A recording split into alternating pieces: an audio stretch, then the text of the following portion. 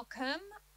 I'm slightly standing on behalf of my colleague Abby, who's put this event together with the team at ACAN. But just to welcome you all from the Climate Emergency Network, which is a network of students and staff across all of UAL's colleges who respond creatively to the climate emergency and have been a key part of the momentum and energy behind our climate action plan. I'm going to hand over to Tom from ACAN to say a little bit about them, but thank you also to Catalina and Climate Forum for co-hosting. Oh yeah, can you hear me? Yeah, I think this is working. So, yeah, good evening, and it's a real pleasure to welcome you all to the first of these climate discourse sessions. So, yeah, this is an event being held jointly by ACAN, Climate Forum here at Spatial Practices, and also the Climate Emergency Network across UAL. So yeah, we're really grateful to them for providing this wonderful space in central London. So ACAN, for anyone who doesn't know, is a network of individuals within the built environment taking action to address the twin crisis of climate and ecological breakdown. Are there any ACAN coordinators here? Could you put your hand up if you're an ACAN coordinator? No. Oh, we've got one here. Okay, so if you want to know more about ACAN, speak to this lady here, or go on the website and drop us an email. So, yeah, the Building Discourse event that we've put together tonight is a bit of an experiment. It's the first time we're doing this, and the idea, the purpose really is to kind of examine contested questions that overlap the built environment and the climate crisis. So we're really trying to hone in on some issues where we don't agree. There might be diverging perspectives, even within what we might call the environmental flank of the industry.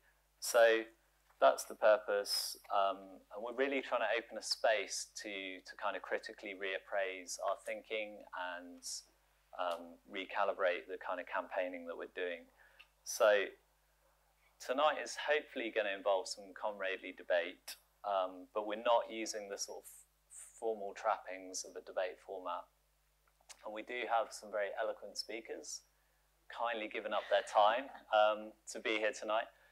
But it's also not really meant to be a formal panel discussion, so you're all invited to offer your contributions and participate in this evening. We do have a specific topic though, so as you offer your questions and your comments, please come back to this thought of, or this question rather, should there be a moratorium on new build construction in the UK? So, what is a moratorium? For the total avoidance of doubt, the definition of a moratorium is a temporary prohibition of an activity, i.e. a temporary ban on something. And it could be nuanced, it could be qualified and caveated. So it doesn't need to be a kind of simplistic or absolute thing. And the final thing to say about it, obviously a moratorium on new build wouldn't, we would say for the purposes of tonight, that wouldn't impact on retrofit, which we know is necessary. So that's a bit of framing for the discussion. Just before we start, I want to do a temperature check here in the room. So I'm going to ask you whether you're not sure about the issue, whether you're in favour of a moratorium, or whether you're against a moratorium. So if I could ask you all, if you're really not sure, if you're really like on the fence about this issue, could I ask you to raise your hands? Okay. If you're in favour of a moratorium, could you raise your hands? And if you think you're pretty set against the idea, could you raise your hands? Okay. So it's just good. It's good to know. It's good to know, isn't it? Roughly where we are in the room. Good luck, guys. All right. So we've done that. I just want to end this little bit reading a quote from a recent George Monbiot article, because I'm that guy. So if you indulge me, there are no remaining comfort zones. There is no longer, if there ever was, scope for ideological congruence, for solutions that fit snugly into any one worldview. We will find ourselves in disconcerting places. We will be assailed by cognitive dissonance. In seeking to address our great predicaments, we should be, as much as is humanly possible, open-minded, open-hearted, receptive to evidence, argument, and persuasion.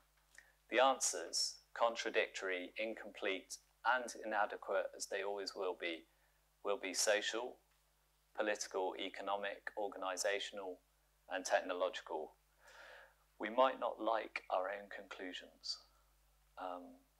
So on that note, I would like to pass over to Catalina from Spatial Practices.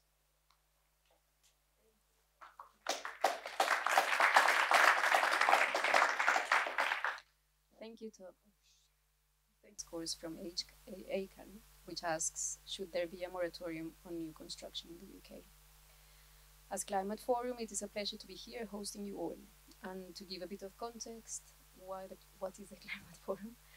The Climate Forum is a research and exchange platform that sits at the core and across spatial practices, and that operates through three lenses: ecological, plurivocal, and planetary, centering questions of climate across all spatial practices curriculum. The question on new construction and on stopping new build is one that has for some time already been at the heart of our teaching pedagogies and practices at spatial practices. Charlotte Malterre-Barthes' provocation, Stop Building, has in many ways set the tone for us, as it questions what it would mean for existing buildings, infrastructure, materials, unbuilt land, earth, and the labor that holds our world together, but furthermore lands this conversation pedagogically. For us, this question is not only of interest, but it is an urgent one. I strongly believe that we need to constantly reassess what architecture as a profession, as a practice, and as a discipline more broadly is, in response to the world we co-inhabit. It is not new that we are living through interconnected crises that are environmental, spatial, social, racial, and importantly, epistemological. It is also not new that architecture and building have been an instrument of colonial, neo-colonial, and settler colonial practices. So for us, the question raised tonight is an invitation to not only think through material practices and technological responses, but to think beyond these. If we are thinking of not to build, we also need to think why we build in the first place. Where, what are we building, how are we building, for whom, who are involved in these processes, under which contractual agreements, and on which land. If we are thinking why not to build, we might also need to think why not to destruct, demolish, or efface. If we are thinking on stop building, we can also think of what this means in terms of repair and reparations. If we are thinking on a moratorium on terms of carbon emissions, retrofit and reuse, we should engage in thinking of a moratorium in terms of means of occupation and colonization. In other words, if we are thinking of no building in response to decarbonization, we cannot do it without thinking about this invitation in terms of decolonization and what this entails for the many ongoing social crises and ills of the world, and the role we play as architects and spatial practitioners in the UK today. So now I would like to introduce Charlotte Malterre-Barthes, who sadly cannot be here with us tonight, but who very kindly sent us a video from Lausanne in response to this invitation. So Charlotte Malterre-Barthes is an architect, urban designer, and assistant professor of architectural and urban design at the Swiss Institute of Technology in Lausanne, EPFL. She will be sharing with us some other thinking about her studio, A Global Moratorium on Construction, and the framework that somehow led to it, which is an initiative and a provocation that argues a drastic change to construction protocols, and necessary, the suspension of new building activity must be enforced.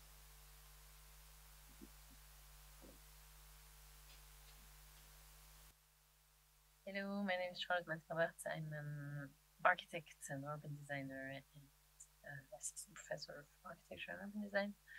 I teach at the Swiss Institute of Technology, Lausanne. Thank you for having me today to talk about the moratorium on new construction. So to build is to destroy. Construction relies intensively on resource extraction and the space-making processes.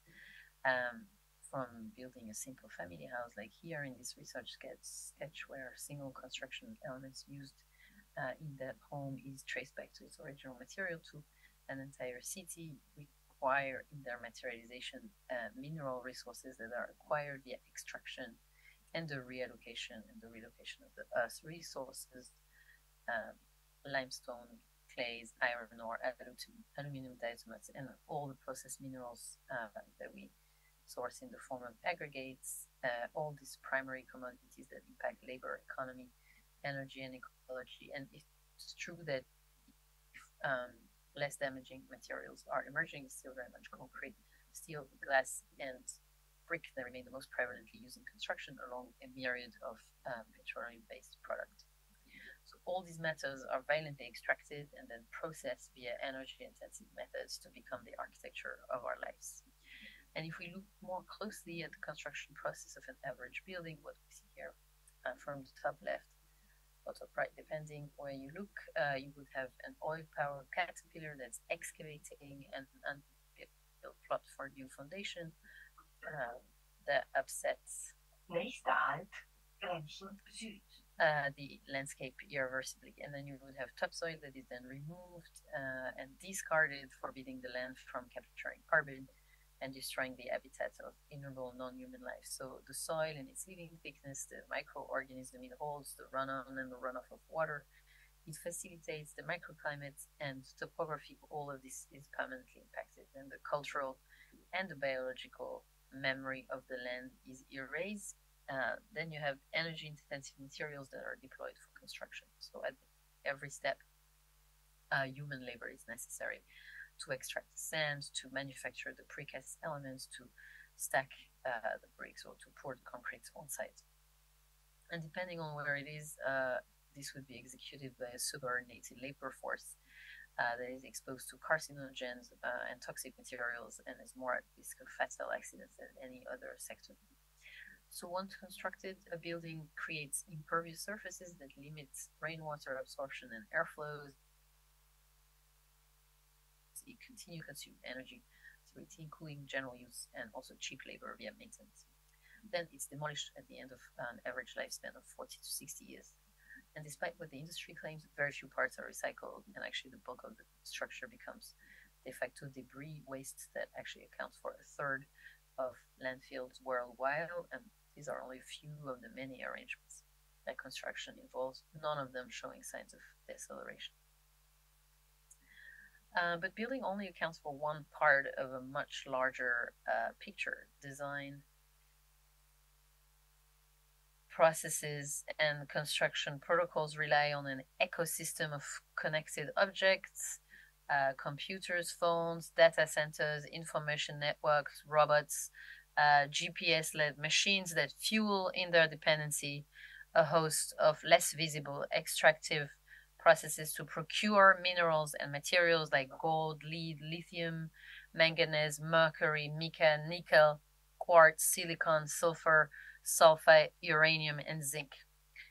And those are preponderant in the building industry, these technologies that contribute massively to the politics and territorialities of resource mining, expanding further the impact of the built environment within extraction capitalism.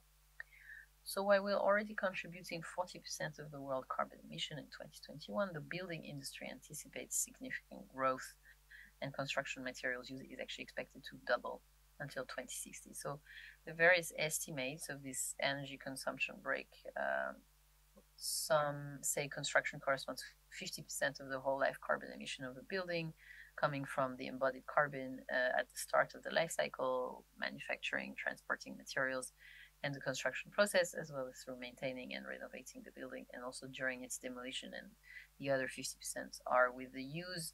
This is a ratio that varies from one country to another, also depending on which metrics are used. But in any case, the UN IPCC report is very clear. I quote, "We're not on track to achieve a climate resilient, sustainable world." In March 2020, the world stopped. and stood still. But not everything stopped. Construction site kept operating very much so, with some adjustments maybe here and there. The first lesson the coronavirus has taught us is also the most astounding. We have actually proven that it is possible in a few weeks to put an economic system on hold everywhere in the world, a system that we're told was impossible to slow down and redirect. So this is a quote from a text published in March 2020 amidst the global lockdown by French philosopher Bruno Latour, calling for a reset, arguing that if everything is stopped, everything can be questioned, banned, selected, sorted, and interrupted for good. But as construction sites kept operating, the pause offered by the pandemic to question our societal model, as advocated by Latour, did not happen. And this critical question about the built environment remained unaddressed. So a critique of the present state of affairs, a moratorium on new construction spells out trouble and refuses the unchecked modus operandi of an industry asleep at the wheel, articulating the promise of another future. So carving a space of resistance within design and planning fields against the unrestrained logic of profit that rely upon despoliation and exhaustion, it aims to force the collective disciplines of the built environment to confront their shortcomings and interrogate their harmful practices inside and outside of the office. So a moratorium asks, is new construction the right way ahead to house humanity in such times? Challenges the separation between design and extraction, building, and politics, pulling the plug on architecture as simply the facilitator of productive capital. A moratorium halts the damage while taking stock. So to address the harm produced by construction, the necessity to pivot toward a non-extractive architecture is undisputed. Stop building, obviously, and here's the simulation of an unsurprising lowering of construction against the business as usual scenario where a decline of material use and in carbon emission is modeled. But what after? What needs to be addressed, from housing access to value changes to the industry and its extractive sources? So we seek to show how a construction freeze can be a tool to slow down the damage while building up this counter reality of a non-extractive future. The moratorium first took the form of 4 roundtables from which I drew many of the ideas articulated in the current stand of the work. So bringing to the fore many key questions. For instance, discussing the moratorium, South African architect Ilse Wolff showed that image of a self-initiated construction, a woman building a matjehuis, the traditional house of the Nama people in South Africa, as a way to interrogate what type of construction should stop and where. And this is a key question that it raises as one calls for a halt to building. Can it be global? And before answering this question, I think we need to take a closer look at the current discourse. It suggests reduction and frugality are suited for industrialized extractive nation, the so-called geopolitical global north. But for the rest of the world, it's development and progress that is desirable. And I think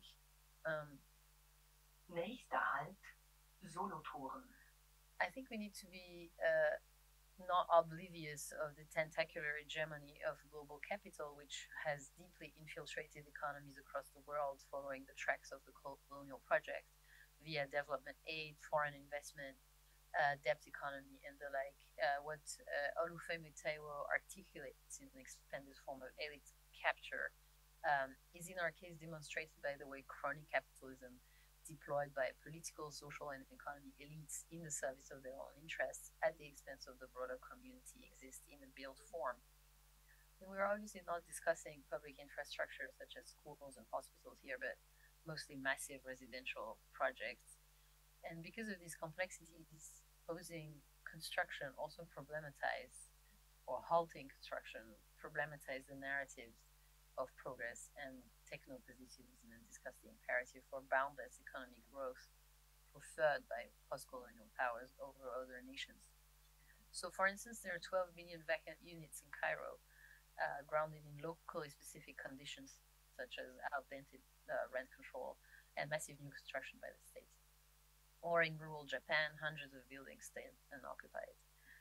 Retail and office space occupancy remains low in the US, while sprawling suburbs relying on individual mobility endlessly consume the land. In France, social housing units built less than 40 years ago are left unmaintained to be torn down, while debt-fueled suburban homes expand on agricultural land. In Switzerland, there is this Ersatzneubau, the replacement systems, sees the destruction of low-rent units in good condition substituted by larger dwellings unaffordable to previous tenants, gentrifying entire era.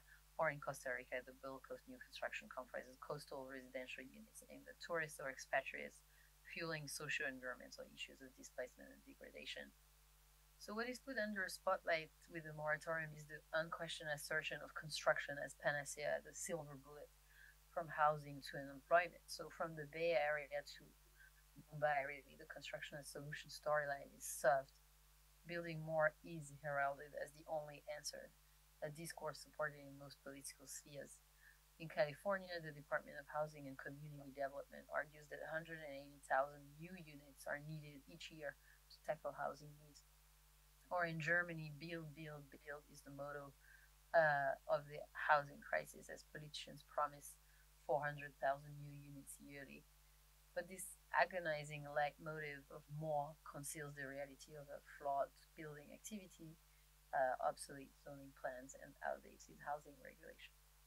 And the incapacity of the sector to envision alternative large-scale housing provision scheme beyond building new needs to be addressed.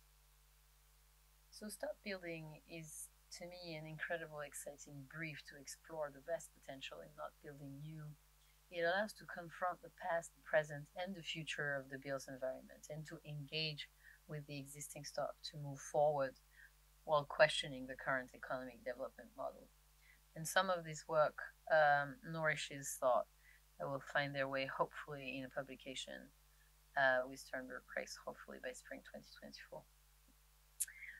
Nubian architect and decolonial scholar Mena Aga, who was part of this third roundtable, framed the call to stop building, to start constructing, as a prerequisite to setting off the reconstruction of and the rehabilitation of the built environment for the racialized and gendered people that bear the brunt of the ecological and social devastation, while being the ones who care for our world. So a pause would allow institutional pivoting toward unbuilding reparative works and resource stewardship, remodeling our tasks as architects.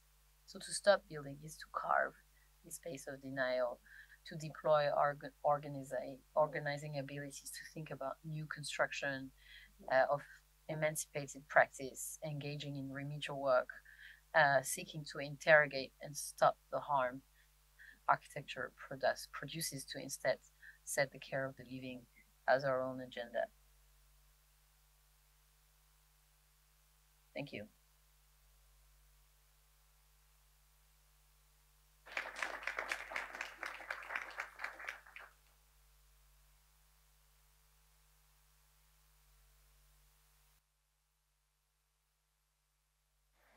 Greta, did you want to say anything else? All right, well, thank you very much to Charlotte. This is being recorded, so she will watch and she will hear all of your claps. So that's good. My name's Shumi. I also teach at this school at Central St. Martin's alongside Catalina. Just want to say thank you to not only Charlotte, but also everyone who's helped organise tonight. So Tom, Abby, Catalina, many others here, and also you for giving up your kind of November evening. Thanks for being here and for letting me play the quite fun role of vaguely emceeing. I'm not making any kind of statement for or against. I have a position. I'll share it with you later. So my role basically is I'll introduce the speakers just now. I'll be making notes. You might have seen me already copiously making notes.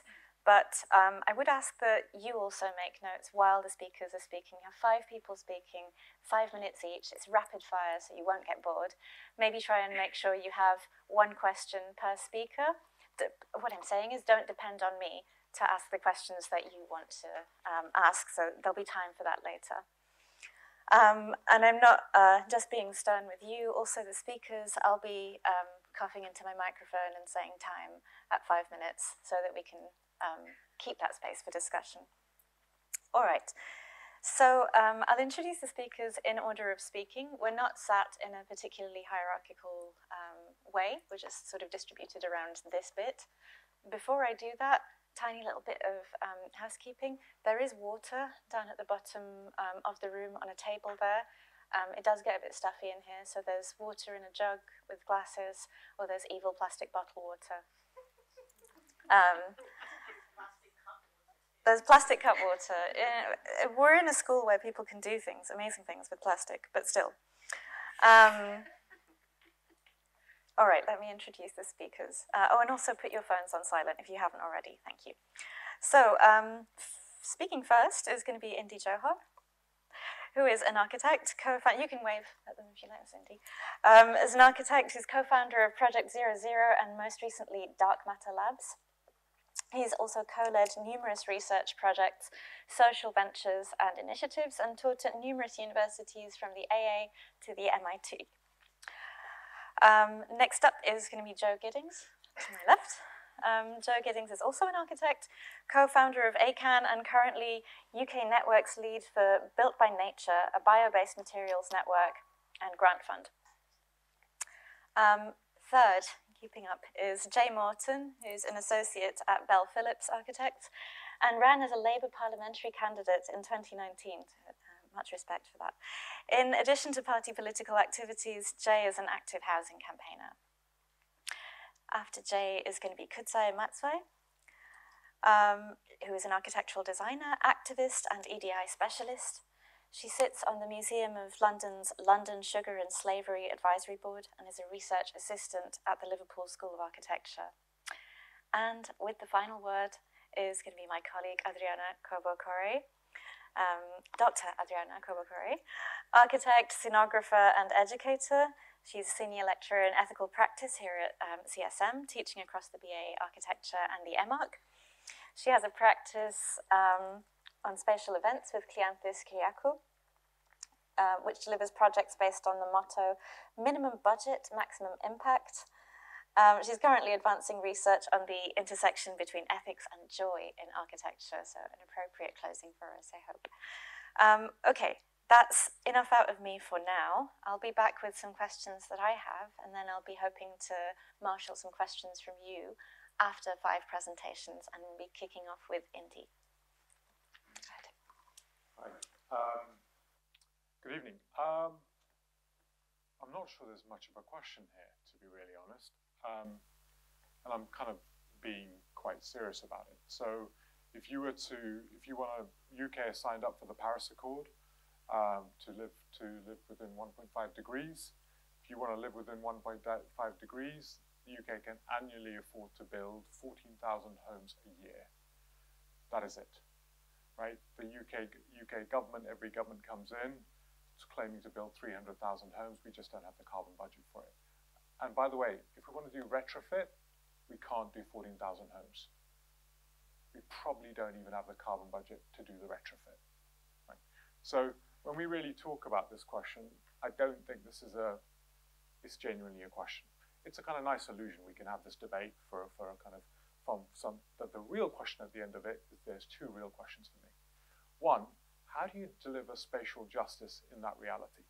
That is the meaningful question on the table. The second question that's on the table is what would it take to start building a supply chain and the infrastructure to start building again? And that is a different question. And these are the actual questions on the table. So I put forward to you all in debate format, this is not the question. There are other questions. And then let me also kind of disparage 2 things. How many people here are vegan? 1? Come on, hands up. 2. Right. So the reason why I asked that question, if you want to build, be vegan. Because one of the big problems that we've got, and basically, if you're not vegan, and I'm not fully vegan either, right? So it's not a moral story. We are all Trump, anyone that's not vegan. We're lying to ourselves. We are frankly just lying to ourselves. We're delusional about what the scale of the challenge that we're facing is. I want to make that super fucking clear, right? That's the gap. You know when we all talk about other people being hypocritical about that's the gap. That's the gap in our lives. And why I say that's important, everyone talks about, oh, I'm going to build a nice timber house and it's going to be all okay. No. The global timber supply chain industry versus concrete is 5% difference in carbon. 5% difference if you take a global timber supply chain to any form of concrete. Doesn't matter. So it makes bugger all difference. Do you know how much we've got to reduce carbon by? We've got to take it down 95%. So the best carbon house, embodied carbon, low carbon house is about 150 kilograms per meter squared. You've got to get down to 6.3 kilograms per meter squared. The best retrofit, 125 kilograms per meter squared of embodied carbon, takes 21 years to get to net zero. 21 years. We don't have 21 years of carbon volcano release to be able to pull back on the other side. So in order to get to a biomaterial economy, we're going to have to build a bioregional economy, bioregional biomaterial economy. That's going to take time. Then we're going to have to build an industry for that biomaterial economy. And then we're going to have to change our food systems to be able to deal with the food systemic risks on our land use that are already in table in terms of our global food systems. Between 1.7 to 1.9 degrees, we lose one of the major global food baskets. That's coming in your lifetimes. I guarantee it. You're going to see India last year stopped exporting rice. Food is going to become a geopolitical commodity. So why is food important? Food is linked to your land use. Land use, you can't actually move towards a biomaterial supply chain without shifting some of our food uses. Our food systems are accountable for 80% of our destruction in terms of actual forest destruction. That's actually a big part of our problem. And if you look at minerals, as was rightly being said earlier, vast amounts of that is responsible for our losses in terms of biodiversity. We have a structured problem. It's a two-form problem. How do you deliver spatial justice? Then that becomes the second part. Probably got less than a minute left. The real question is, how do we deliver spatial justice if we can't build? And that, I think, is a real hard question, because then it opens up a whole bunch of questions. And remember, everyone talks about circular economies. It's like teenage sex, probably. Denmark, the most advanced sort of circular economy, is less than 4%, right? 4%. We've got to be closer to the 90s. We're nowhere close. It's just a lie. We're telling ourselves lies to keep perpetuating the truth. So if we want to move from 4% to 90%, that's a massive transformation, and it will take time. I'm not saying we won't build again. I'm just saying we don't have the infrastructure, we don't have the right material uses, we don't have the right biases to do that, and it will take time to re-gear the industry and the supply chains to do that before we can make that change. Spatial justice means we're going to have to share our built environments in radical new ways.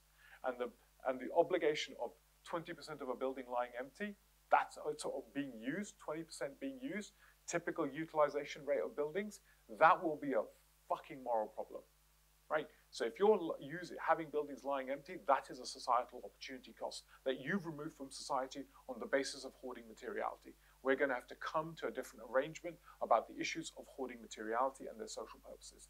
We're going to have, so I think we're going to have to think more radically about what that means, and there's a pathway on that journey. We will build again, just not now. It will take time. We are going to have to build the structural changes, both in terms of the supply chains and pathways towards that, as well as changing actually the means of how we organize that. That's it. Thank you.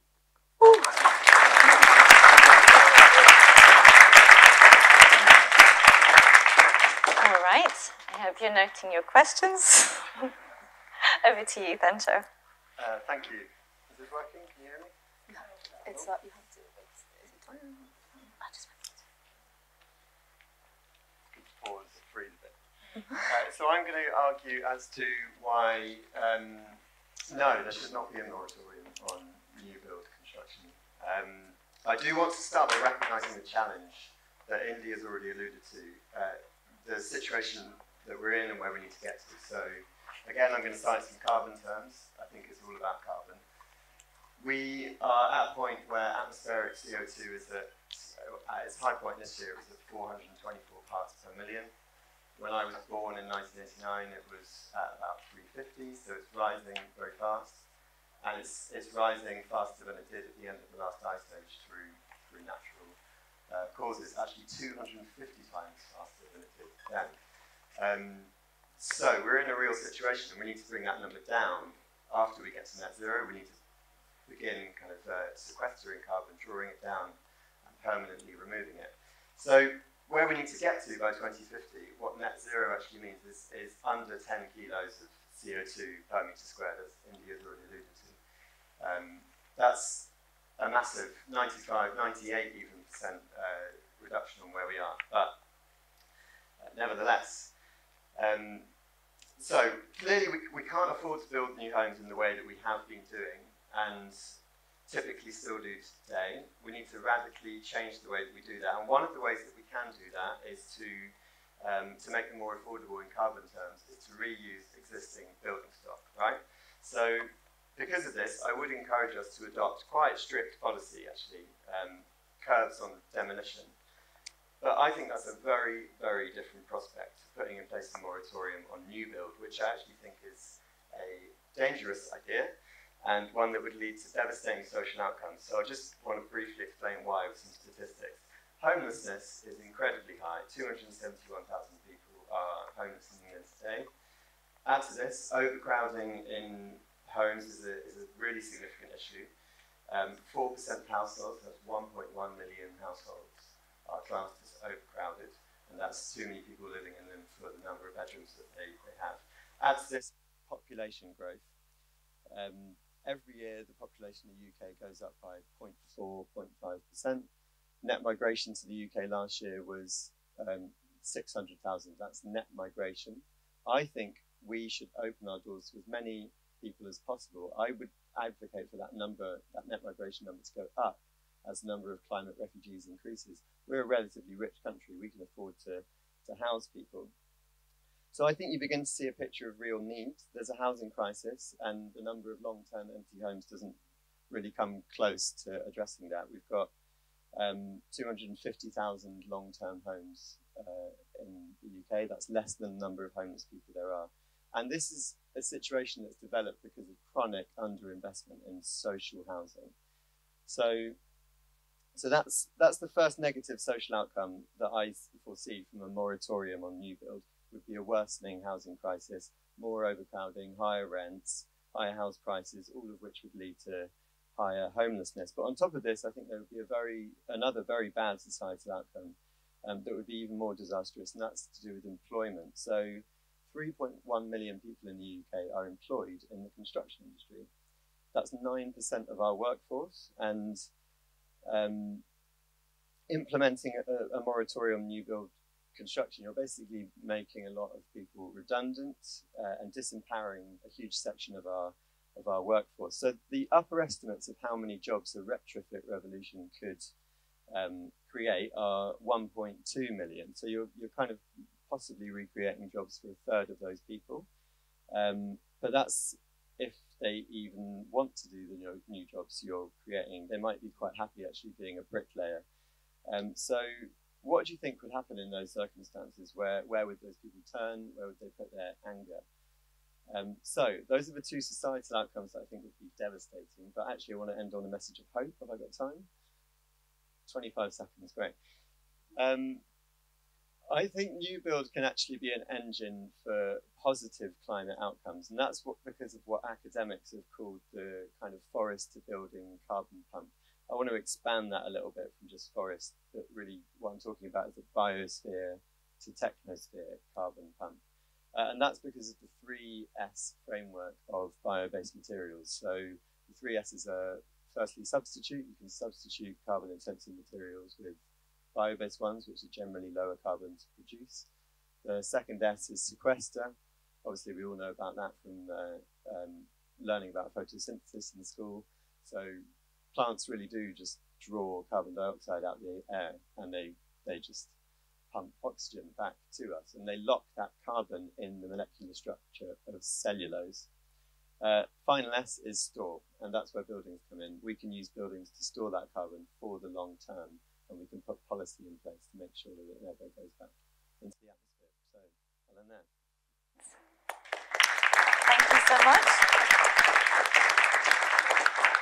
Thank you. Well fought. I'll pass it over to Jay. Hear me? Is my mic on? Yeah? I realised I hadn't actually checked it. Okay, I think there's already been some really compelling points, and I actually, even though we're sort of slightly on opposing sides, couldn't agree more with Indy that actually we do have some really, really big challenges, and actually we do need to be asking other questions. And some of the challenges is innovation, ideas, how do we tackle the social justice issue. And while the moratorium, it sounds really, really compelling, I kind of want to be like, yeah, let's just stop. But likewise, if you know, eating food, agriculture also emits a ton of carbon, and we're not going to just stop growing food just to see how we're going to get, you know, if we can do things a little bit better. And I worry that with the moratorium, we'll just stop and nobody will do anything because the investment will come out of the economy. All those ideas, all that investment will just disappear. And then where are we going to go? When are we going to start building again? So, following from Joe, I think there is a lot of it does come back down to social justice and climate change. It is, and actually following what Tom said, it is that social and environmental and economic that we need to be looking at. It's a web of things to actually get to the true solution. So I thought actually in making my point, I'd look at the UN climate goals, and I'm not going to go through all 17, but there's a few that I picked out. So goal 13, climate action. Well, yeah, we can all agree on that. A moratorium would reduce carbon, but maybe it's not the right answer because it would actually push through with innovation. And goal 1, no poverty, and goal 8 is decent work and economic growth. So as we've said, loads of people employed in the construction sector. A moratorium on new build would create a massive recession and put loads of people in poverty, not just in the construction sector. Following on from that, we have goal 9, which is innovation, infrastructure, so promote inclusive and sustainable industrialization. And I think the way that we're going to be able to build again, as Indy was questioning, it is innovation, it is technology. But, you know, a moratorium will just decimate that. All of that investment will go elsewhere, out of the UK, and it will just be like the recession, but worse, where our construction sector shrunk by 17.1%. And I feel like we never really got going any sort of new ideas. As construction margins get smaller and smaller, the new ways of building, more environmental ways of building, have just become more and more of a pipe dream, and we just go back to doing things the way that we did before.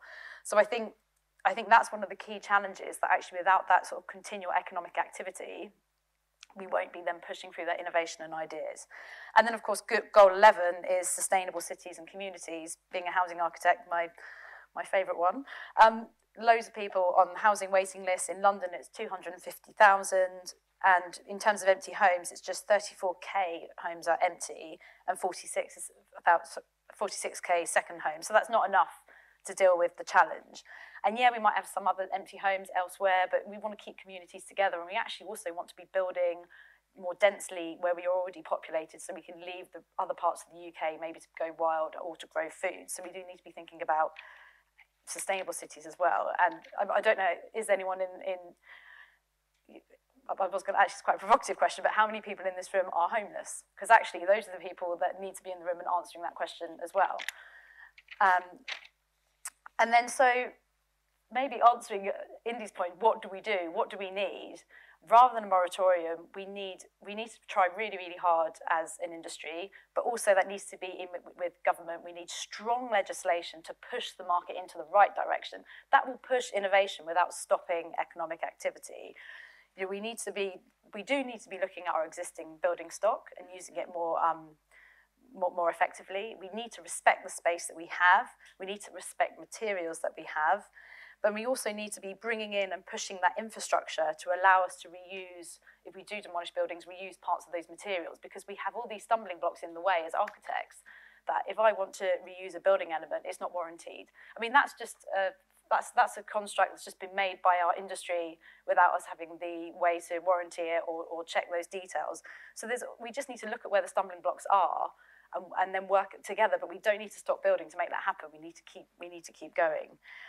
And I think the way to do that, I keep using this idea of a construction task force, almost like we had with the vaccine task force. Think of what we achieved in COVID, something that normally, I think there was an interview with Chris Whitty a while back, before the pandemic, saying, well, you can't do that because it will take 10 years to get a new vaccine off the ground. When we really, really needed it, it happened quickly. And we need that same element of urgency for the construction industry and to push new ways of building, ways that we might not even thought about yet. But if the legislation is there to do the right thing, it will push the market to start investing and researching and testing details, a collaboration of academia, government and industry to make that happen. At the moment, everyone's allowed to just do what they've always done before. We're allowed to just keep pouring concrete. because the legislation is not in place. And going back to my point about when the economic activity slows down in the recession, because of that, because there was the sort of lack of income and the sort of shrinking of the economy, it allowed the government that came next, the Tory government, to what we call cut the green crap. It was an excuse because that was the way to sort of boost industry. We don't want to go down that route. We want to keep the activity going so that we can build the homes that we need. Yep, done. That is sort of nearly wrapped up. So it is difficult. It is complicated. I feel like the moratorium is a bit too much of an easy solution, but I don't think it is the right one. So to build, the brighter future that we want to see, eradicate homelessness, tackle social justice, we need to just try that a little bit harder and work together to make it happen. Thank you so much, Jane.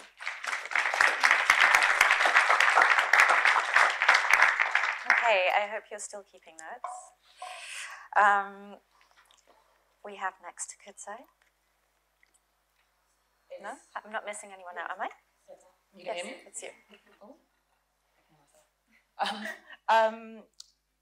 I know that many people in the room are probably thinking that the idea of a moratorium on new build construction in the UK is a radical one, but I want to explore the term radical for just a second. Radical is defined as relating to or affecting the fundamental nature of something. And it is a term often used to describe ideas that threaten the power imbalance upheld by white supremacist capitalist patriarchy. White supremacist capitalist patriarchy is a term coined by Black feminist icon Bell Hooks to describe the oppressive systems that dictate our society. And in order to keep these grossly inequitable systems as the status quo, we, the majority, are made to believe that the continued over-exploitation of us and our planet to benefit a very small minority, is the only viable option. So we're programmed to see anything that disrupts these systems as affecting the fundamental nature of our being, because these ideologies underpin and dictate our entire existence. I want to take us back 200 years to a point in time when people who opposed and called for an end to the transatlantic slave trade was seen as radical. A time in history when people could not fathom a world in which people who looked like me were anything other than chattel property to be bought, sold, and exploited. The end of the transatlantic slave trade did indeed rock the foundations of white supremacist capitalist patriarchy, and now we all collectively look back on it as one of the most morally reprehensible events in history. What we are still failing to collectively do since its abolition is to critically question the existence of the social systems and structures that allowed slavery, because it is those very same inequitable systems driven by insatiable greed that are destroying the planet before our very eyes. In the UK, the construction industry emitted 10 million metric tons of CO2 in 2021, and this was up 12% from 2020. This was also higher than any pre-COVID emission rate since 1990. And every year we see the goalposts for our sustainable targets shifted and rewritten in a way that appeases our moral conscience, whilst leaving the machine that is capitalism free to keep churning and to keep burning, and it is currently burning at the most alarming rate in human history. Whether or not you agree with the proposition, I think we can all agree on one thing, that we need to do something very radical very soon, because we are at a point where the climate crisis is exactly that, a crisis. It is no longer a point of if we pass the point of no return, but when. And the built environment sector continues to exacerbate the issues at hand. As an industry, we are responsible for roughly 27% of all carbon emissions produced in the UK. And despite the perceptions that green building materials are on the rise, the embodied carbon of cement, iron, steel, and aluminium is still responsible for an additional 15% of emissions annually. Every single one of us in this industry has a role to play in allowing that to be the case. And I think the main concern when looking at a moratorium is a loss of jobs. And it is true that a ban on new builds would impact the role of and need for architects. But as we are seeing more and more, the loss of one role often results in the creation of several others. So if we are no longer allowing new construction, the role of the architect in the traditional sense may indeed become redundant. However, we will undoubtedly see an increase in the need for other built environment professionals. The architect will now need to become well-versed in retrofitting, working with heritage buildings, repurposing, and all the other climate-friendly approaches that are often ignored because new build is still a viable option. This will also have a very positive knock-on effect on architectural education. As a very recent architecture graduate, I can attest to the fact that environmentally friendly and sustainable practice is still treated as very much as a tick box exercise tacked onto the end of design modules for superficial purposes rather than a central design driver for design ideas. We are not being taught to prioritize climate concerns at an educational level, and so by the time we get to practice, it's almost too late. So what will architectural education and in turn the profession look like if we start embracing alternatives to building as a necessity rather than an option? The idea of imposing a moratorium on new build construction in the UK right now does indeed seem radical because we are at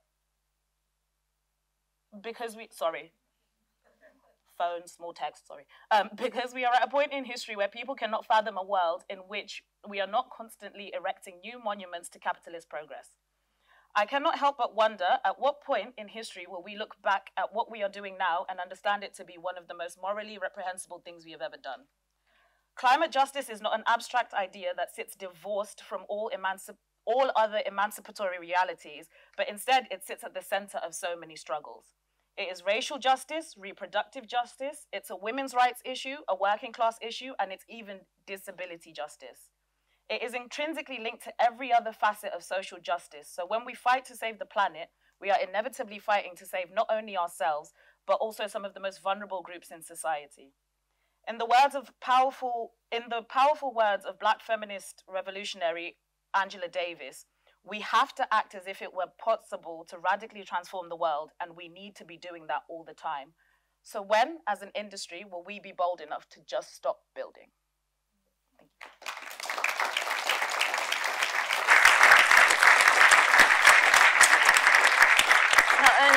Not only super powerful, but like bang on time to the second. Well done. All right. Always with the last word, last but not least, Adri. Welcome, Adriana Correa. Thank you. I'm going to build up on one of your points. So basically, I am going to talk to you based on the idea that I understand the future being what we already have. And what we already have is 255 billion square meters of building currently in existence. We build a lot. We build 5.5 billion square meters, which are added to that figure every year, and that is kind of building approximately a city the size of Paris every week. So we are building a lot. But I will start talking to you by offering a series of conciliations rather than a provocation. And that is because I believe that in general, but now really more than ever, conciliatory and embracing words can be more constructive than dialectic positionality. So based on a critical and existential approach to architecture as a profession, upfront my position regarding the moratorium is that a moratorium needs to conciliate the need to pause construction and that to continue to build. And this implies that the terms and the protocols for a moratorium in construction in the UK and elsewhere need to be co-designed. We are talking about industry. We are a little part of this industry along with a lot of other professionals. I doubt there's an engineer in the room or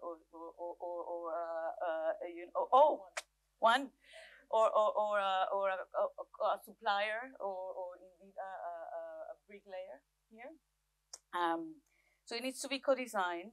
So moratorium, yes, but perhaps not in housing. Moratorium, yes, but until materials are available globally which are sustainable and brings us to net zero. Moratorium, yes, but if mechanisms to decouple beautiful architectural design, which is what we do actually only, from social and financial exclusivity are put in place before we can restart. But mainly I want to speak as an educator, and this is where we take from what you have just said. There's a conciliation that I want to offer to you between present and future through education.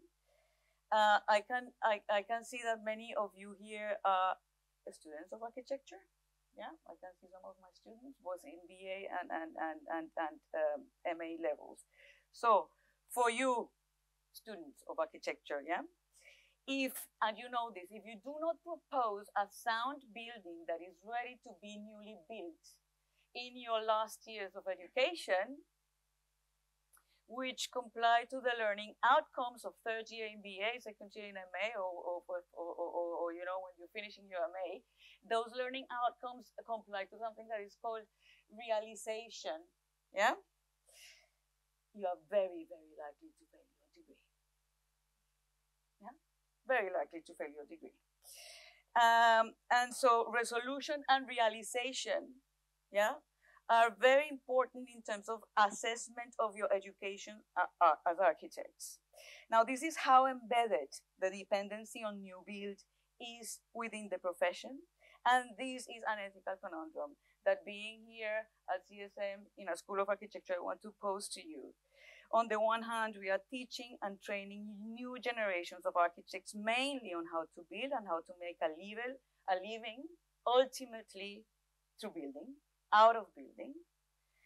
And at the same time, we are here constructing and leading, wanting to lead a discourse based on the moral imperative and responsibility not to build today.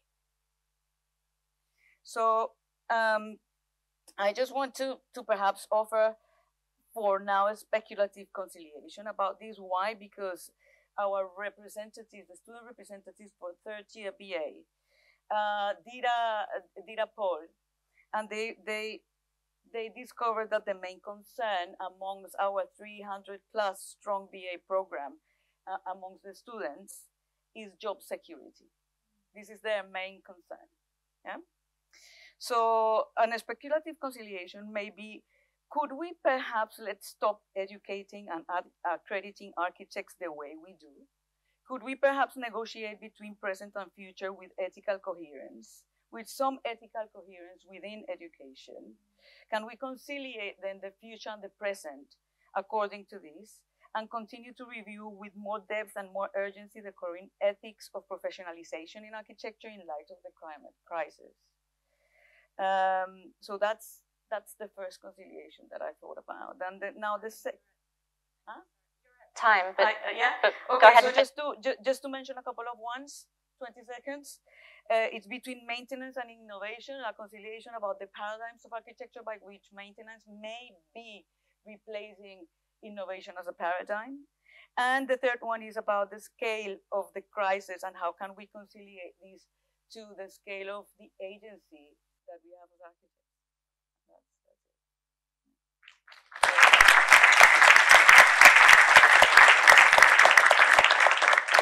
I've forgotten your second one. Between maintenance and innovation. That's right. Thank you. Okay. That was quite a lot, wasn't it? Thank you for your rapt attention and like total silence while each of the powerful speakers were sort of laying out their stall. So we had two very strongly for the moratorium, two relatively strongly against the moratorium, and Adriana on conciliations and kind of moratorium with conditions. Right. So again, see where you're at with that. One thing that struck me during our discussion, I'm just offering a few things, and I'd invite any of our speakers first to respond. One thing that seems to be quite evident is that it's the movement of speculative capital that keeps, you know, in your mentions of construction over the COVID period, for instance, certainly it was something that Charlotte mentioned, that it's the movement of speculative capital that keeps development and construction kind of at the rate that it's at. So what arguments can be offered to kind of offset the attraction of making some money become more money? That kind of leads to a notion of, well, where do we as designers fit into this scene? As Adriana was saying, we're a very small part of the conundrum. But I think somebody else mentioned, was it Yukatai, who was talking about agents of capitalism? I mean, we are that, and it seems to be something that we've accepted. So maybe it's a bit of a downer, but are we kind of bound to be agents of capitalism? Can we offer anything other than the movement of speculative capital through architecture? And can we imagine any ways to do that? It was one of the questions that kept coming to mind when we were discussing this through all of you, and I don't know if any of you want to respond to that. Responding to, my thoughts would be around the relationship between architecture and property, but again, I don't know if that's a design question or not. So I can just touch on that a little. I guess this is where every question leads to another question, or every situation leads to another situation, because I think the main question was the UK, and I think that's why the moratorium is part of the challenge, because we have a market economy. If we had maybe more dictatorship where the state oversaw all business, and you had a moratorium, then the state could direct capital and invest in the innovation that's needed. But with the market economy that we have, it's like we actually rely on the market to create that innovation, sometimes with the state as well, but it's more of a partnership rather than just the state doing it. And I think that's where, because of the capitalist system that we have in the UK, that's why the moratorium would be so challenging, because everything would just stop, businesses would leave. Whereas if we had a different economy, I think, so that's the thing, every problem creates a solution that then creates another problem that you then need another solution for, and it's a big web of things. Okay. Thank you. Sub-question that I have maybe for a different session, I'll come to Indy, and I think Adriana also had a response. Yeah, it's just a different sub-question in terms of, like, when we're teaching architecture, should we also be teaching things to do with economic realities? But that's perhaps for a different debate. Indy, did you want to respond to that point as well? Yeah, but slightly oblique. No, that's fine. Obliquely. Look, this is not 2004. I think we've just got to be really careful that we're thinking like we've got 20 years. We don't. That time window is well and truly gone. Like, Denmark already went over its 1.5 degrees carbon budget. Like, I cannot stress enough, like, if you look at the climate models, they're all saying we're heading towards 2.7 to 3.1 degrees under current policy. That's global average. That means land is about 5 degrees. That means urban environments at 8 degrees. Now, if you talk to security people, and some of the security people, they'll say, well, 2.7 to 3.1 is a conservative estimate for where we're headed. It's a conservative estimate. We are just not in Kansas anymore. Like, I think we're thinking it's like a normal moment. It's not. Like, and I think we have to viscerally understand when, I was at the Labour Party conference and I said, look, we don't have the numbers. I said, but we've got to do social justice. And I was like, yeah, but just be very careful in mind that theory of local social justice is built on the basis of global social injustice. We will kill people. Look at the numbers that are on the table of, we basically lose habitable human niche zones around the world by 2070 on the basis of between 2 degrees and 2.5 degrees. We lose vast amounts of human habitable zones. So I suppose I just want to make sure we're viscerally in the kind of the nature of the conversation. Like, it is a different conversation. It isn't, we aren't in 2004 when we're talking about let's have a nice environmental building. It just isn't that world anymore. The numbers are different. Thank you. Andrew, did you have something? Okay, we all have responses on this. Great. Go ahead. Yeah, it's on. Okay. I think you're absolutely right to raise that. I think, for me, it's really simple what we need to stop doing, and new build is tangential to, I think, what we actually really need to stop doing, which is burning fossil fuels. And the reason that we think of new build as being so bad is because most of the materials that we use in new build construction require vast amounts of fossil fuels to be burnt. So, I mean, 3 materials, I think was raised earlier: concrete, steel, aluminium. Those alone are responsible for 23% of our global emissions. So that's both buildings and anything else that uses steel and aluminium as well in infrastructure. But that's just 3 materials, and that's a quarter of all of our emissions globally. So I think you're absolutely right. We need to radically change what we do now, not in the next 27 years. We need to do it right now. But it's really what we should be focusing on is fossil fuels, I think, and not burning them. Okay. Audrey, go ahead. You've had a point to make for a while, and then we'll come to you. I have this thing. Is it working? Yes. Okay, cool. I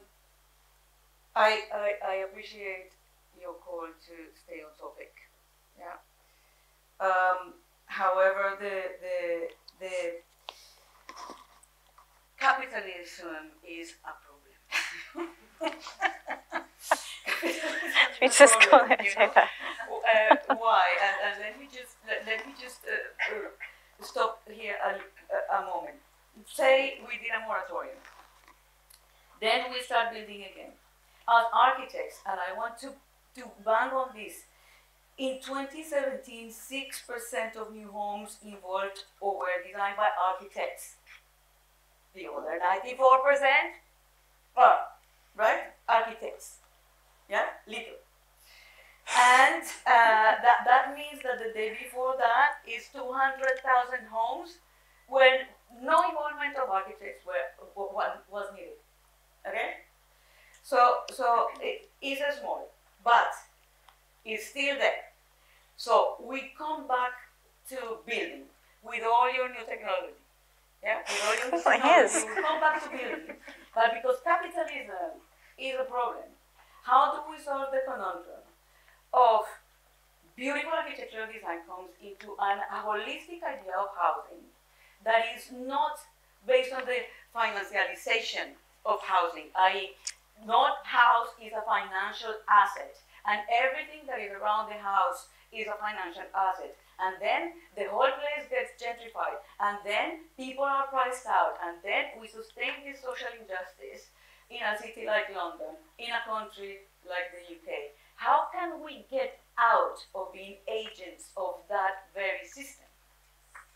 I don't have the answer to that, because I see the urgency, I feel the urgency in my heart, but the system is absolutely beyond anything that we can do. Radicalism is because you were talking about radicalism for a while, and yes, Charlotte speaks about all the buildings that are sitting there empty while people are homeless, etc.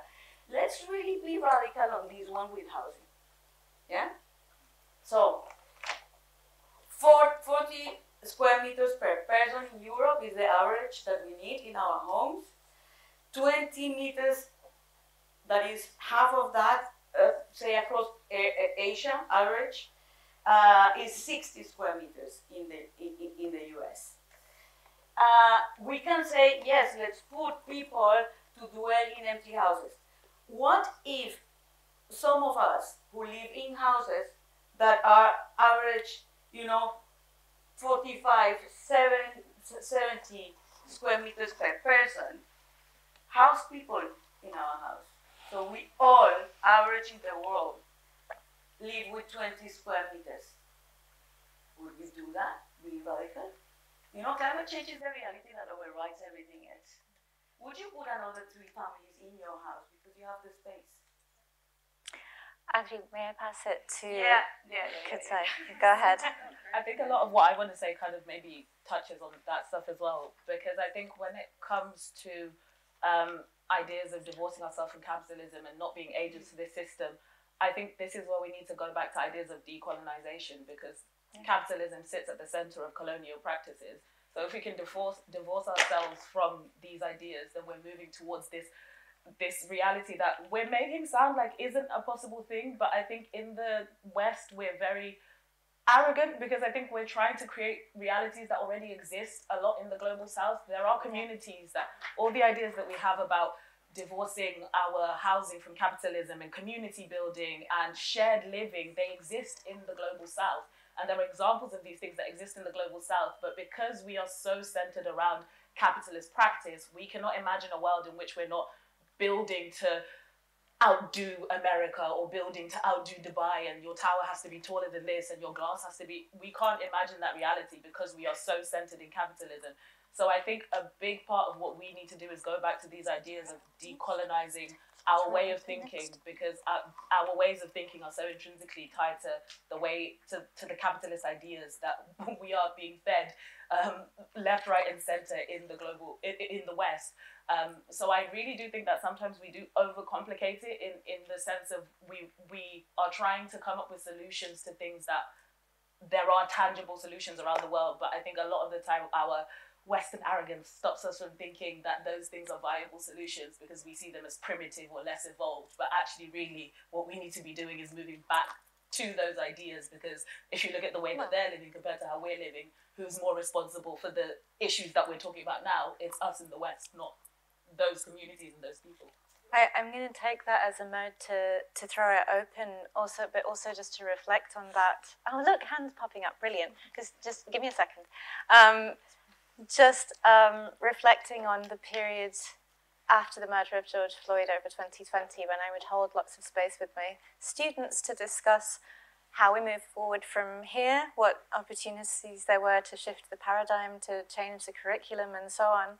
And although this isn't a perfect parallel, I do believe, as many have said, that decolonization and decarbonization cannot be disconnected. Right? So in these conversations with students, we put on the table, well, maybe we should spend a period of time in education focusing on indigenous methods, perhaps much more sustainable methods, much less globalized, or let's say much less lucrative methods of practicing architecture, which of course, you know, the huge irony of sitting in the LVMH lecture hall in a school where people are coming in order to gain specifically the stamp that will help them to earn more money, to make more profits. I mean, there's this sort of ideological conundrum that we're all sort of ignoring in this room. But of course, and to echo Adri earlier, the concern for the students is, well, how am I going to get out of debt first?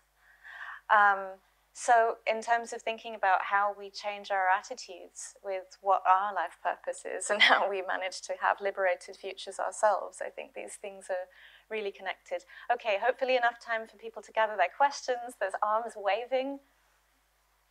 Let's take it's like picnic, because mine follows on what you said.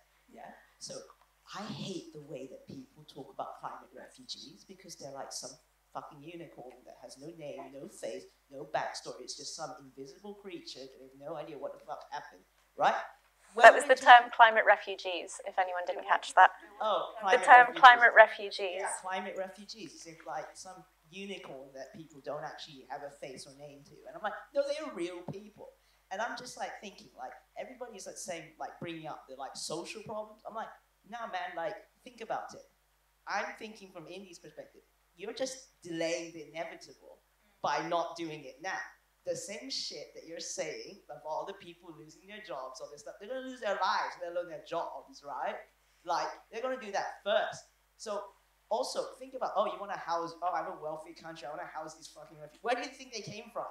You know? These are, when we're thinking about this issue of putting a moratorium in the UK as if carbon is hyper low, it's absolutely not. The issue, what we're doing is mitigating the impact that these global powers, who are producing a majority of the emissions and these global issues and creating refugees.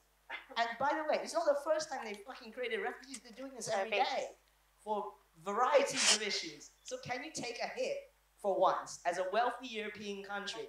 Take the fucking hit. Because we, as people from the post-colonial, from the colonized, have done this for you. You know? So I don't care. Do it. I don't care about Western comfort. Okay, you can applaud or not applaud as you wish. And I will remind people again that there is water on the side of the table. Okay, can you stick your hand up if you want a question? There's one back here. Let me just pick a few. Could you put your hands up again, and then let me make this a little bit easier for the person with the microphone. There's one up there, there's one down here, and there's two in the front row. So let's deal with the one up there first. Wait a second. Then we'll come to you. and then we'll come to you guys in the front row. Yes, I see. Okay. Sorry, I'm not trying to give you a workout, promise. Thank you. I think, I'll try to be quick. I think the question, rather than should there be a moratorium, is what should we do instead of building new buildings? Because, I totally get Adriana's provocation about, should we have such a big houses? So should we all have less? Because if we stop building new build and say we just refurbish existing building, we start using empty building, not just empty houses, empty offices, empty factories, empty everything to build houses, but we expect to have 100 square meters each, then we still have a problem.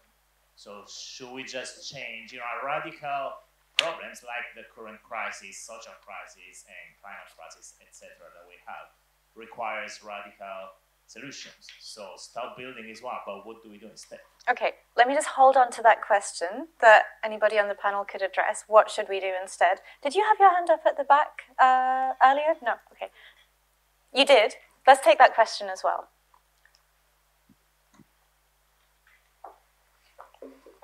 So, I don't know who wants to respond to the first one. Just hold on 1 second. Yeah. Hi. Is this working? Yes? Yep. It is. Just keep speaking into it. Okay, great. Sorry, just before I get to my actual question, just to address the second speaker, we don't need more funding necessarily in social housing, especially with councils. We need them to stop defrauding the councils and wasting the money. I was in the council for 2 years in major works. The amount of fraud and wasted funds is unbelievable. It probably went to about 30% of my budget, which was 20 million, which was devastating to see. Yeah. So I don't want to see any more money going to those people until they're all fired. To Indy though, as someone who works in the industry and has for a while, I don't know where to find this information that you're telling me now. So this is all fascinating.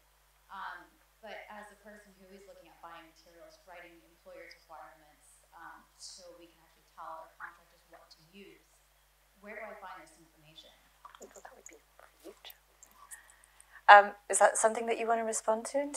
There's two. Yeah. Do you want to start with that? Well, let's start with that one directly at you, and then we can pass it around and come back to what can we do. There's two things I just want to pick up. I respect what you're saying about radical.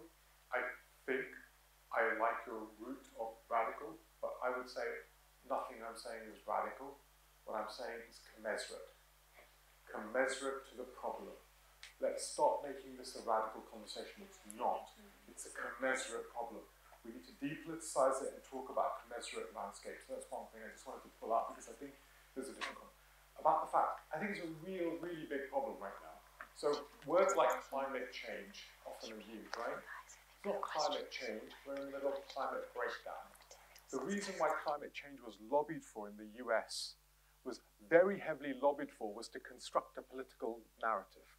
We're in climate breakdown means the loss of predictability of our weather systems. Loss of predictability means loss of insurability. Loss of insurability means loss of capital markets. I don't give a shit about capital markets.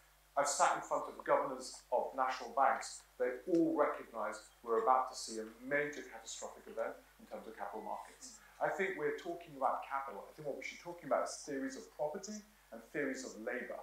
That is the tools of capitalism, the coding of capital, which I really wanted to bring up.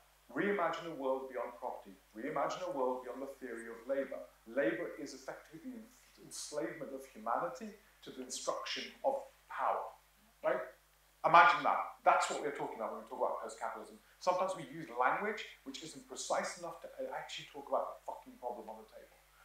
There is an issue that I don't think we are accurately talking about, like the numbers that was being said by Joe. People don't often talk about 6.3 kilograms per meter squared, right? That's carbon budget. When you look at that, you can't even bloody build a hemp building with 6.3 kilograms of carbon, because actually our logistics supply chains are actually carbonized. It will take us time to rebuild the logistics supply chains. There is a real literacy problem as to the nature of the crisis, the nature of the numbers, and the nature of the reality that we're facing. I don't know what to say about that. All I do know is that when you do the work and you look at the numbers, you look at the IPCC stuff, it's all there, it's visible, but we're not narrating it because I don't think it's convenient narration. So we're not being narrating it, sorry. That's all right, let me throw it to Joe. I feel like you might have some more to give in terms of material, material realities. There was a question there about where to go for information about materials. Which is, you're right, a lot of people don't know about, but basically most producers of materials create what's called an EPD, which is an Environmental Product Declaration. There are more and more of those out there, and there are databases that gather those. So as a material specifier, as an architect, you can get on the phone and ask the producer, the manufacturer, and ask them for an EPD. 5 times out of 10, they'll probably have an EPD, and that's going to increase.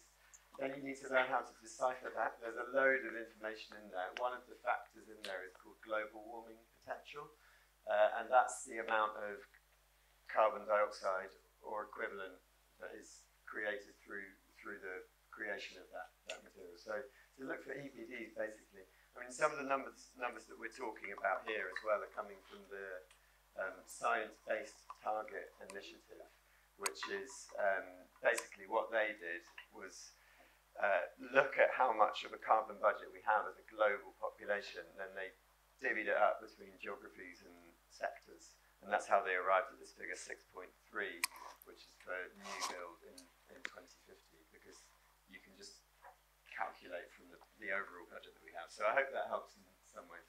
I think one thing that we could do as a school or as a group of people who are interested in exchanging knowledge is start to gather some helpful information so that everybody doesn't have to labour. And I'm sure there are lots of initiatives that already do that, but maybe that's something we can gather after this event. Kudza, yeah, go ahead. Did you also have a point to make, Jay? Or go ahead, Kudza. Mine isn't really a point, it's more a clarification. Because as an activist, I think language is very important. So I just wanted to clarify that the term radical, it's not, so it's, I don't use radical in the sense of being something extreme. When I say radical, I mean anything that challenges the dominant systems of white supremacist capitalist patriarchy, which is exactly what we're talking about here. So I think that the term radical should be applied to what we're talking about, but I think people need to take away the kind of connotations of something that's extreme and something that, because nothing that we're talking about, like you're saying, is radical. These are things that we should be doing and are very kind of, it's imperative that we act on these. So yeah, for me, it's just a clarification of language with why I use the term radical. I think that's taking it away from the politics, and what we're not doing is, I think it's what XR always say, tell the truth, and I think, like you say, that's not what we're doing. And actually, maybe we do start to tell the truth and see the numbers in a better way, and really sort of encourage that. I keep sort of talking about collaboration because I think that's the only way we're going to get out of the challenge that we're in, and with that some strong legislation. And on that, talking about fossil fuels, what completely amazes me, if I had a business and I constructed stuff and I just dumped stuff on the street, I would be fined. I could go to prison. If I have a massive global business that dumps shit in the air, nothing happens. And it's amazing. If you just legislated that, it would have been, if we'd done this 10 years ago, it would be, I think there was a guy from Oxford University talking about it. It'd be incredible how they would, funnily enough, all of a sudden come up with the technology to sort it out if they had to pay for it. But they don't, and I think that is completely incredible. Okay, so in the interest of keeping things moving, I think there were several things that we can do. We can educate ourselves around materials, we can legislate, and we can think about metrics that are about commensurate responses rather than anything that seems to be too scary to approach. Okay, there are 2 questions down here, I know, and there's somebody with a mic, and there's another question back here. So again, I'm going to take the questions here. We'll have a minute, and then we'll end back here. Yeah, I think the question might be half answered. Okay, go ahead. Last time around, but it's been very well articulated, the problems that capitalism is causing us within the industry. It's also been well articulated how difficult it is to step outside of capitalism. If we were sat here in the 60s or 70s, or even my residual memory of the 80s, at least on the table would be the idea of overthrowing capitalism. And I imagine that this is a breach of the Berlin scheme or something if we go into detail. I mean, I just sound like a fucking crusty old Marxist, but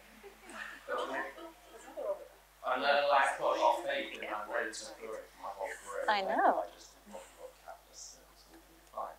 But it is not fine, is it? And at some point, I would love it to be organic and collaborative, and we're all doing this great together, or the capitalists join the liberals think it's a fucking great idea. But I just don't see it. I don't see it happening. And some people maybe need to get more out. Like we've seen just at work, but maybe there's a just at work for construction. Did you have a point to make as well?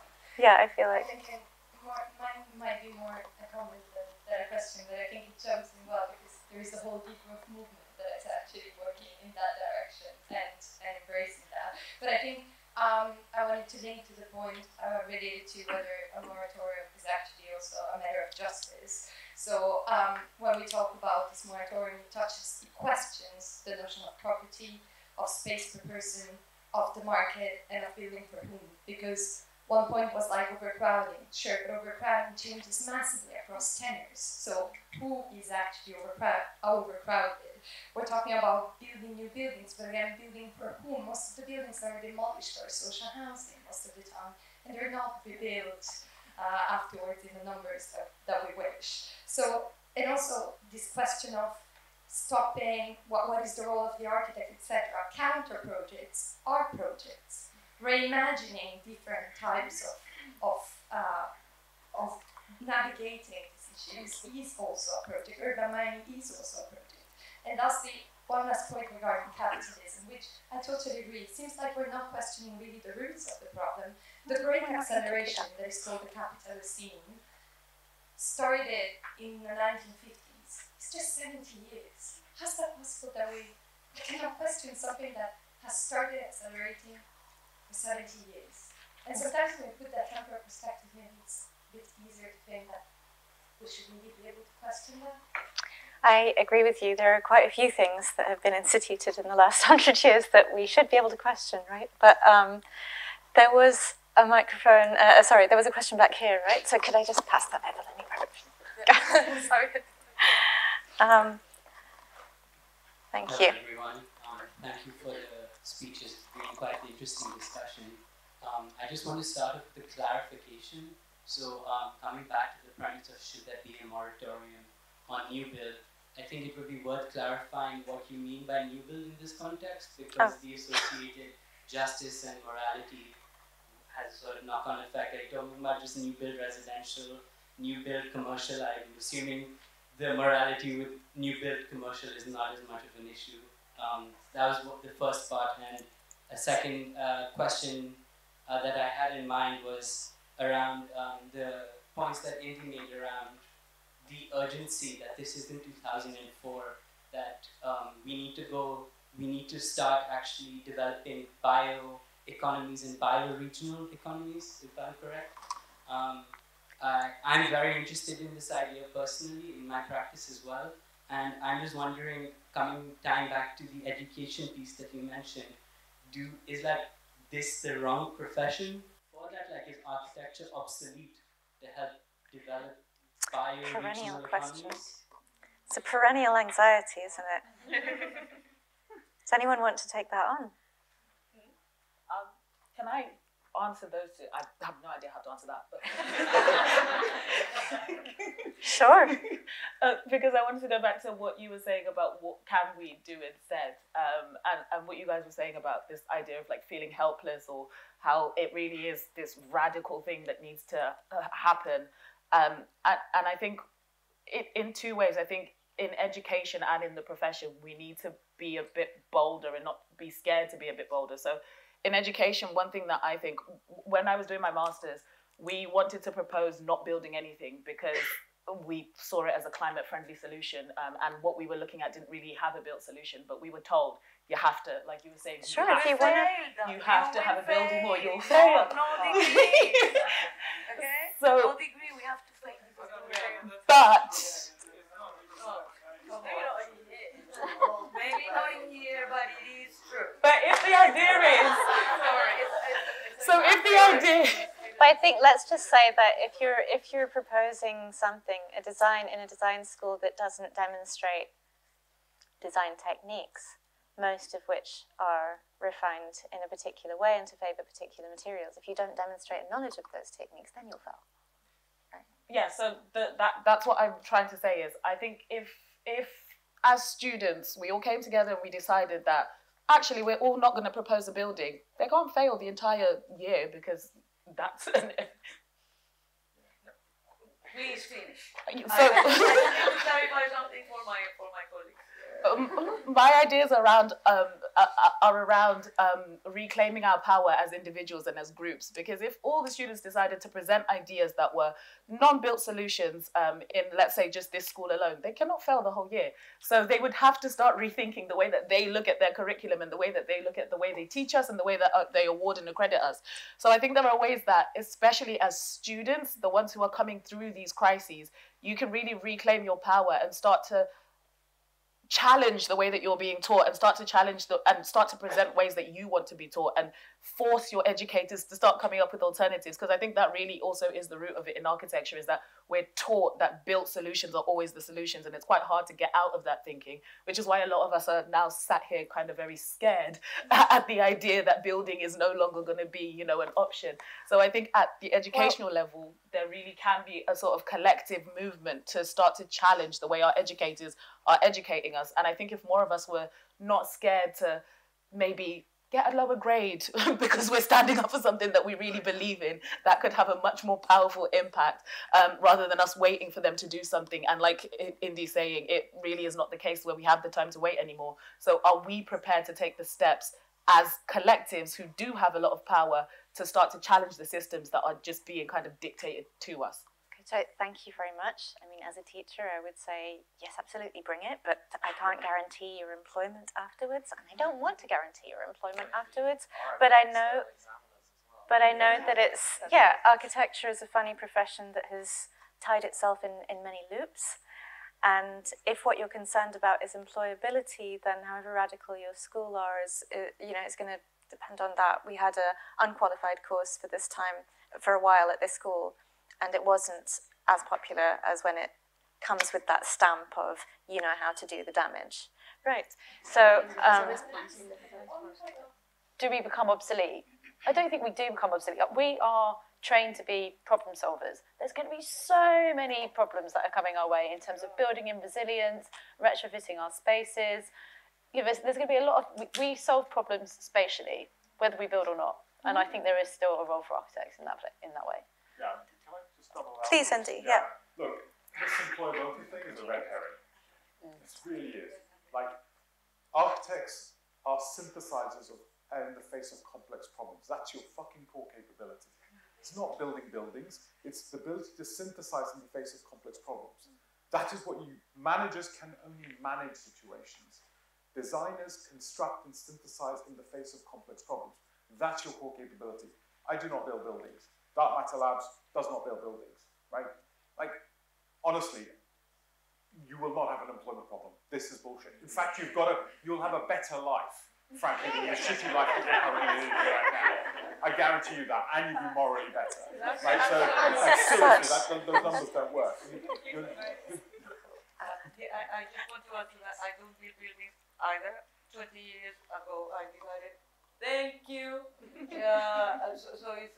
But there's a lot of things to say there.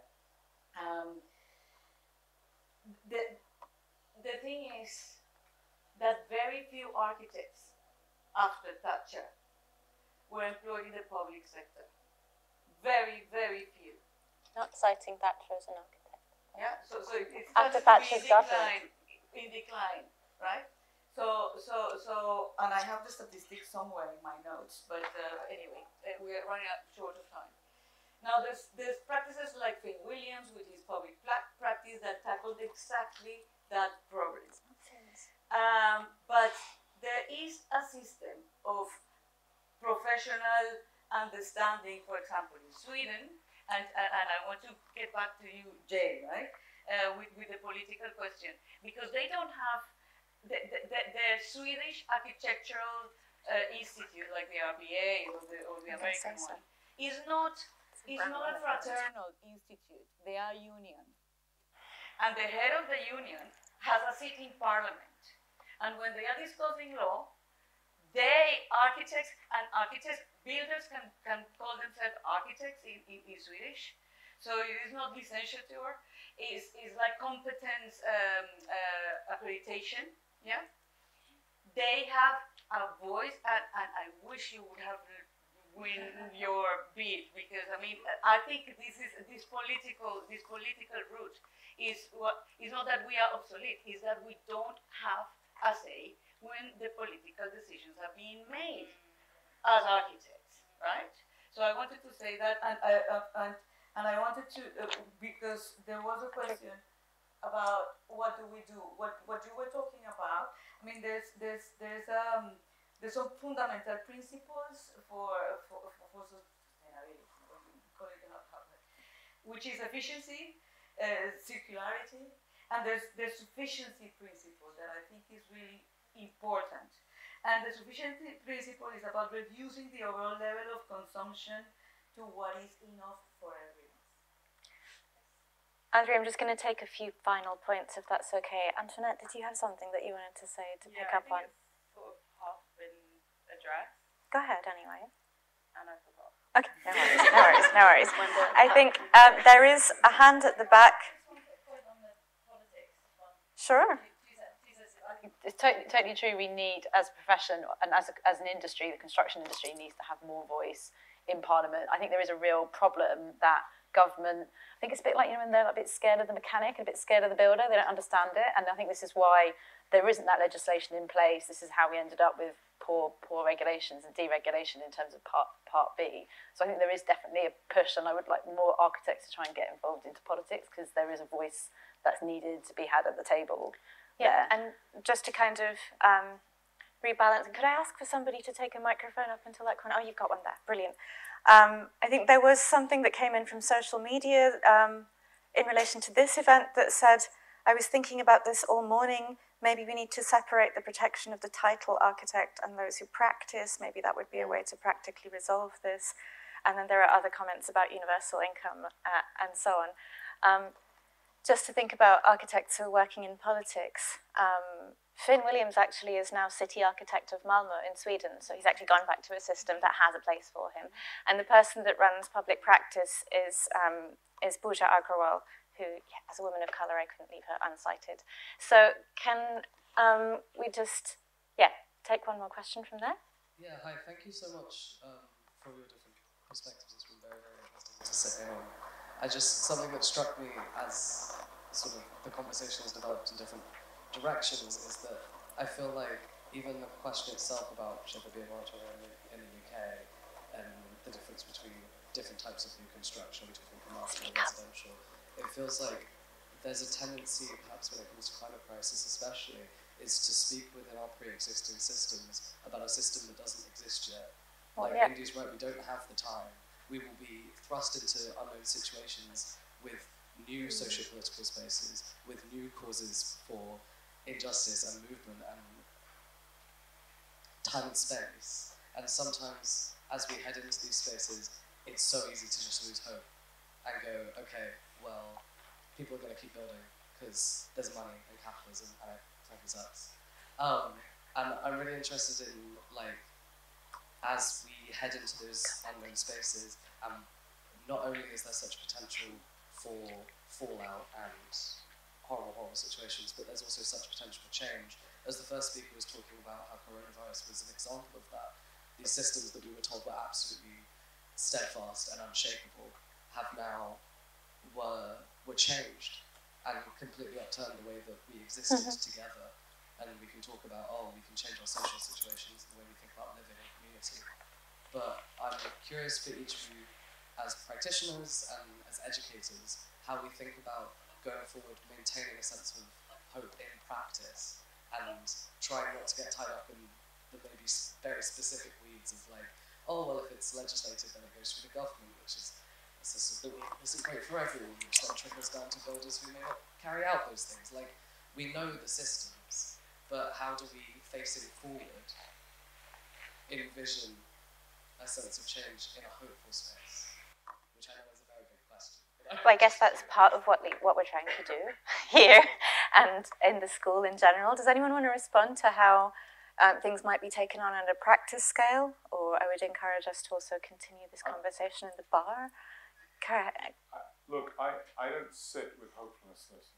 The reason why I'm telling you the story as I understand it is not to talk, it's not without hope. It's to embrace the darkness so that we can actually talk about a real light. Like, I worry that we talk about delusional lights, delusional possibilities, which are actually never going to be fulfilled, and we'll self-terminate ourselves. So when we sort of talk about this, don't talk about it as an invitation that this is the end. I actually think we're at the cusp of an extraordinary story. So if you look at New Zealand, where rivers are being made self-sovereign, or mountains are being made self-sovereign, we're imagining a new, and I think there's an alternative between capitalism and Marxism, and I would argue people like Ruth Gilmore's work, which talks about life-affirming infrastructures, or life-affirming societies, or life-affirming economies. People like Fazana Khan, who talks from Healing Justice London, talk about life-affirming societies. What does a life-affirming society or an economy really mean? It means, firstly, the expansion of our theory of life, not just from human, but to non-human systems, and even machine systems. What does it mean to be life or becoming orientated? It means that you talk about a developmental approach rather than a control-orientated approach on the world. We've constructed a theory of the world which is based on control. Control and punishment. That is our means of organizing the world. What does it mean when we acknowledge the life of everything around us and take a developmental approach? That's a completely different economic paradigm, Mark. I'm really trying to pick into your economic paradigm. There is an alternative economic paradigm available to us in really radical formats. And that radicality is root-level reconception of our theory of property, our theory of ourselves and labour, and our theory of life around us. And that is an alternative to this capital versus Marxism theory. I don't think they're dead ends. And I'm going to have to, sorry, we can't do a back and forth about politics right now, but let me just take a couple more points. I know you've been waiting for a while, Antoinette, and the gentleman behind you. Antoinette, could I take your point? Yeah, my point was just, I remembered finally. It was just around the education sort of strand of this I was hoping, yeah, great. Yeah, and I would say that you need to be in the mud to find the truffles. So for me, within architectural education, we actually need to produce more architects and less performance artists or theorists or historians. I think we should actually really empower the students who come through architecture school to utilize the skills that they have, and not just tailor the education towards joining a firm, but actually creating your own job, and therefore you have the agency to build, not build, build better, etc. Thank you. Thanks, Antoinette. Did you still want to contribute? I want just to talk about a little bit the mood of this debate. I think if we put all the things that you're putting in this kind of objective way, like everything is like this, and I don't believe this is going to make a very good, you're not going to convince anyone in this way, in my opinion. And I think, like, I was thinking I was in extreme left, but now I think I'm in the center.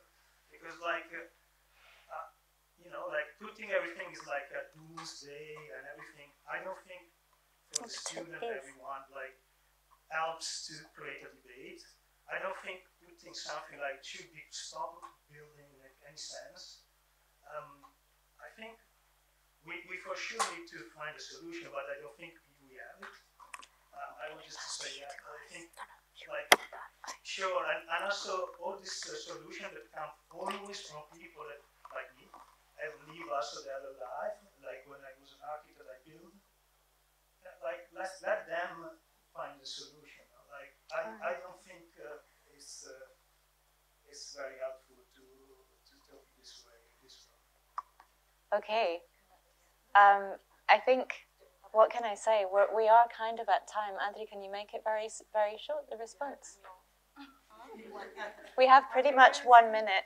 I actually think it's fitting that we end on a note of, like, perhaps a little bit of tension. We were never here to come up with perfect solutions. And of course, it's a straw man question, right? It's meant to be debated. That's the point of having us all in the room.